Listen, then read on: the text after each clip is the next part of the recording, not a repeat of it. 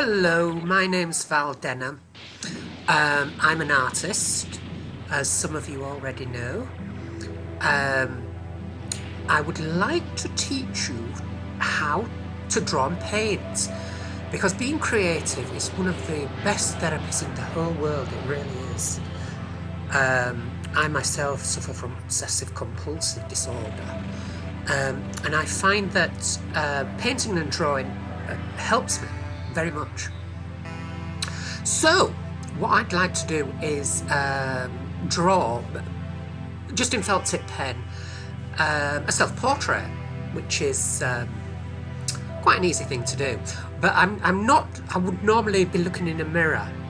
However, this time I'm just looking at the screen and copying what I see on the screen, just on a piece of white paper like this.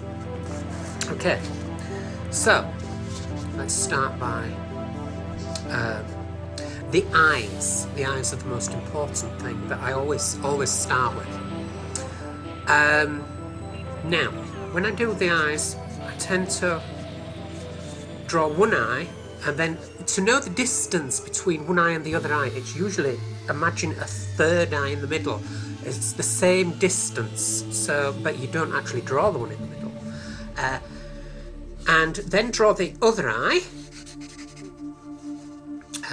Yep, that's pretty accurate. Now, next I will do my nose, which I think I've got quite a long nose.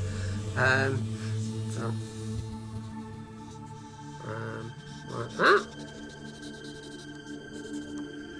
Then the mouth. It's quite a simple drawing. But, and then the shape of the face is the most difficult thing.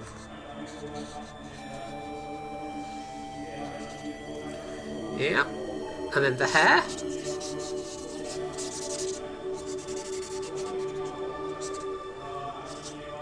Quite easy to do the hair, because, you know, it might be wrong, but it doesn't matter because your hair looks different all the time anyway. And I like to sign my work, so that's actually quite an accurate representation that I've done there. Let's just show you that.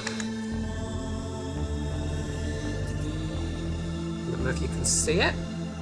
There we are.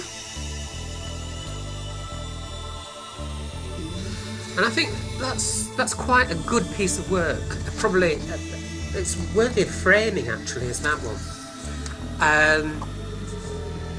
I do this sort of thing easily because I am an artist.